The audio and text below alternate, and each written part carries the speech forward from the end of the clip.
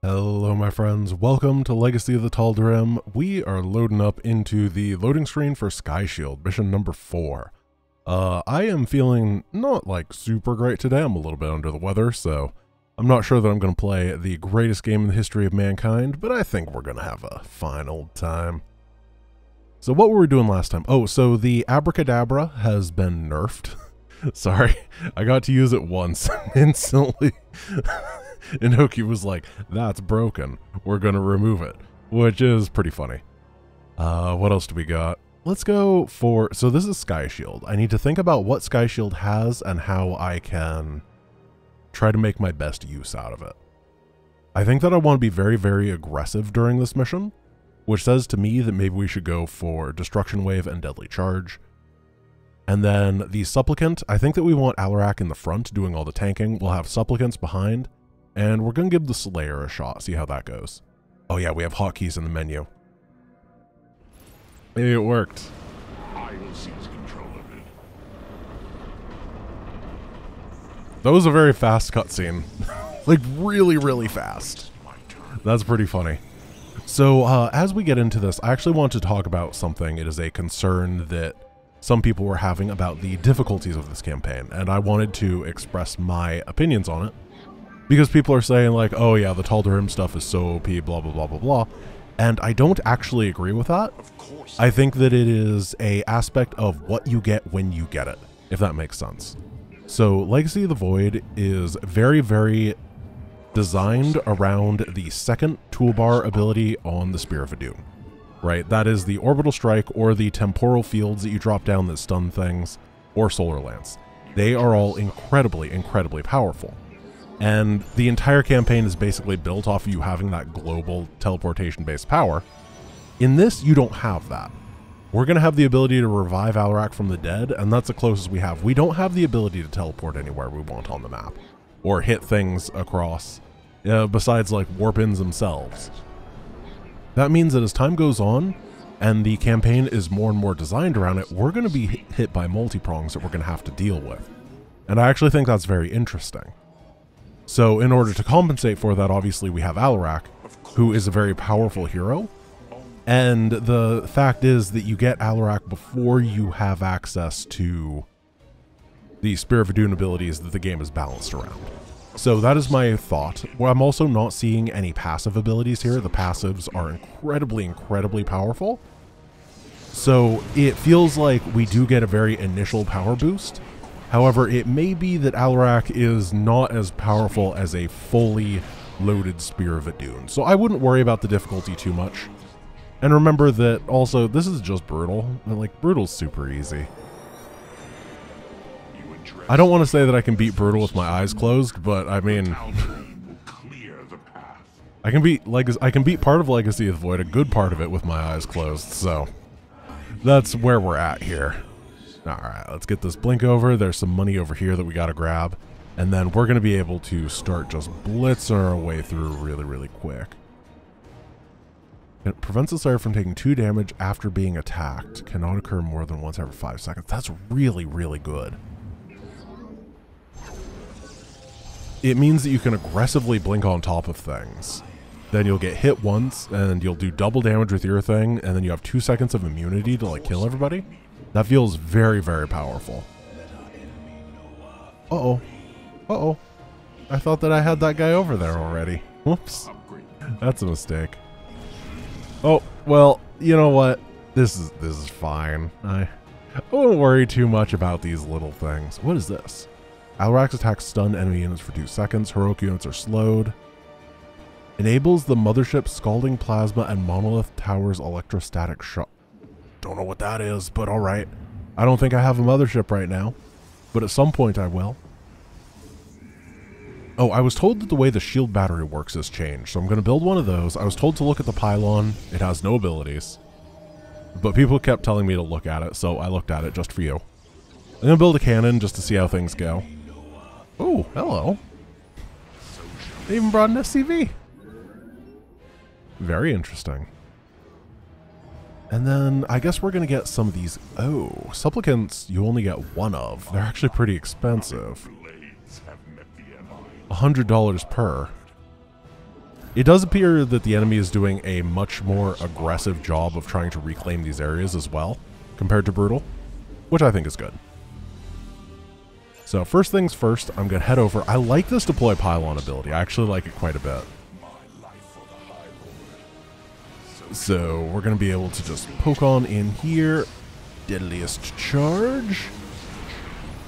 And get a lot of these bad boys. The supplicants are quite bulky. Ooh, we gotta be careful. They just don't do much damage. It's kind of a Alarak-centric build. I think that can be fun. I'm just going to try to experiment with many different types of Alaraks as I can.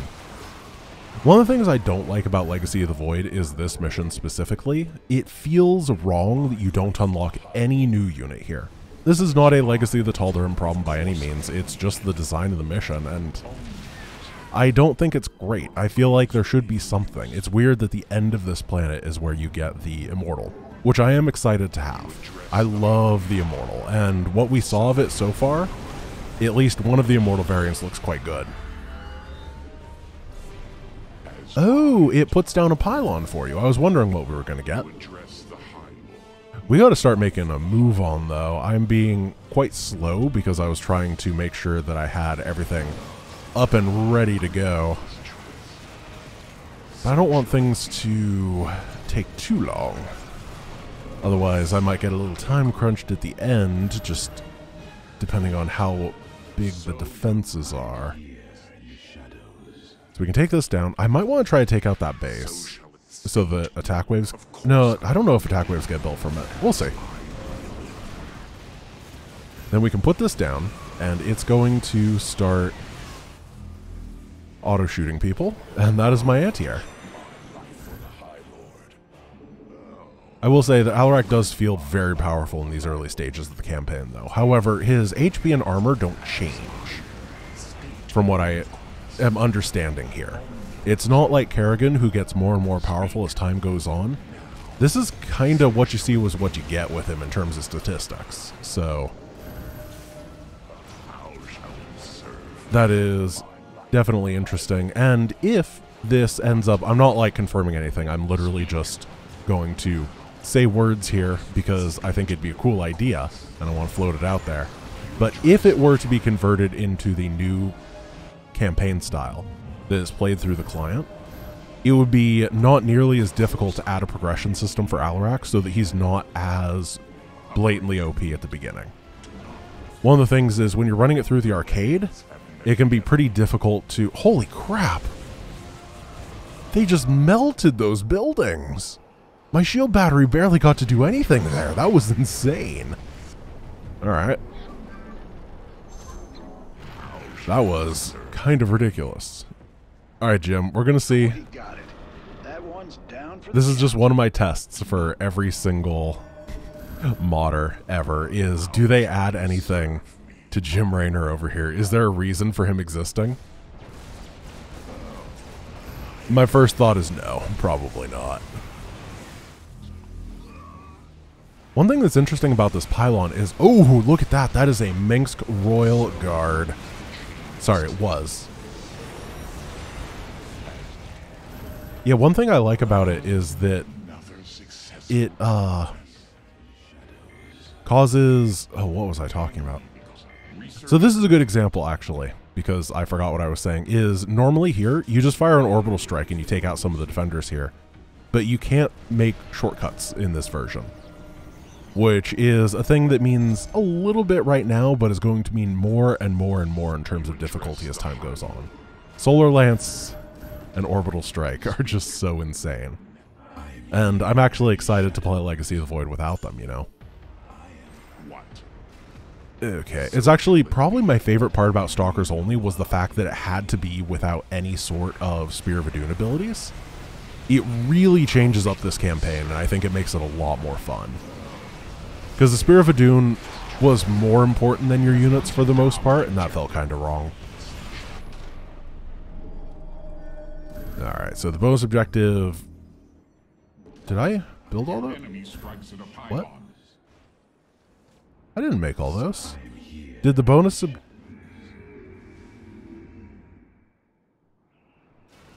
Did the bonus objective give me guys over here for this one? Your nexus point That's is under all assault. very weird. How much damage do these Reapers do? 106? Why do they do 106 damage against buildings? That's so much. That is an unreasonable number. Oh, that's so funny. Can we just... No, we don't have vision. So good. That's a shame. Speak. What? That is a heck of a Reaper. I've never seen a Reaper that does even close to that much damage against buildings. That's insane. That's so funny to me. Oh.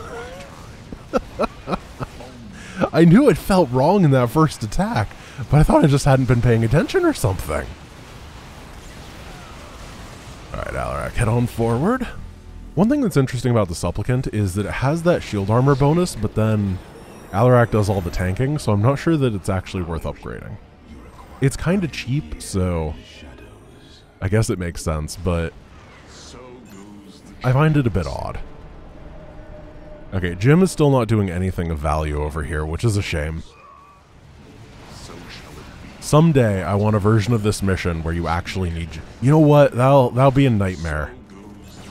That'll be a bonus objective, and you're going to need Jim Raynor to help you out. It's going to be too hard otherwise. I can't believe Alarak had a hard time with those barriers. Good old James. Maybe that's too much of a change for a nightmare. I don't know. The objective's safe. Nice work, team. Hey, I found an attack wave.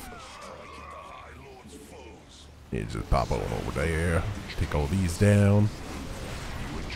And there's only going to be one more to go.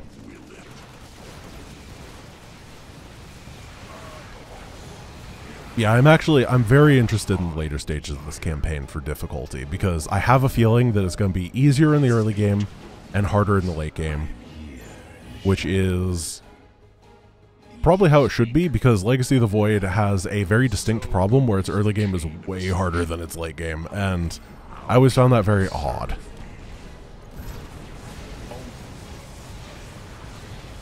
Alright, let's jump on over here.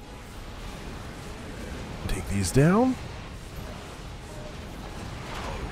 Because these missions very much feel like in the difficulty level of Wings of Liberty Brutal, which generally is regarded as a pretty good campaign. You know, many people would say best RTS ever made, you know, but who are we to judge? Alrighty, that was Sky Shield. I always thought it was weird that those giant rocket things never do anything. It'd be kind of cool if there was a mission with like a mothership that you had to take down by arming those giant rockets or whatever. I don't know. They're neat looking. The missile turrets of death, doom, and demise.